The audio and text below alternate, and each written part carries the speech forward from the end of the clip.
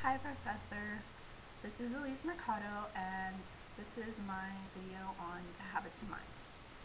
I really think that all the habits of mind are necessary in order to be a successful teacher and to implement towards working with our students. I just wanted to touch briefly on a couple that I really enjoyed.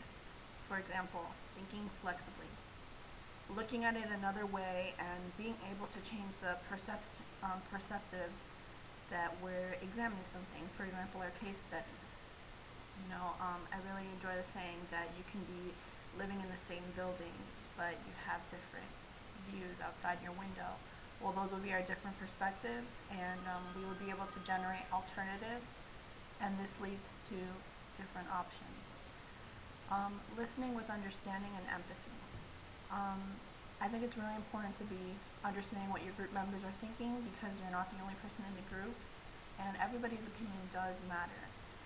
The person's thoughts and ideas, and making an effort to think flexibly with what they're thinking and their point of view and emotions.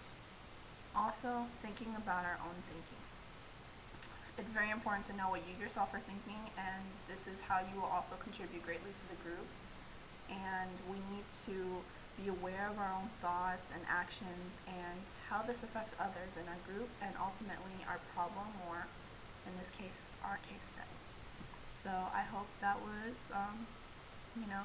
really, I hope this educational journey was something that you enjoyed being on with us as much as we enjoyed being on with you. I'd like to thank you for everything, and I hope to see you around. Bye.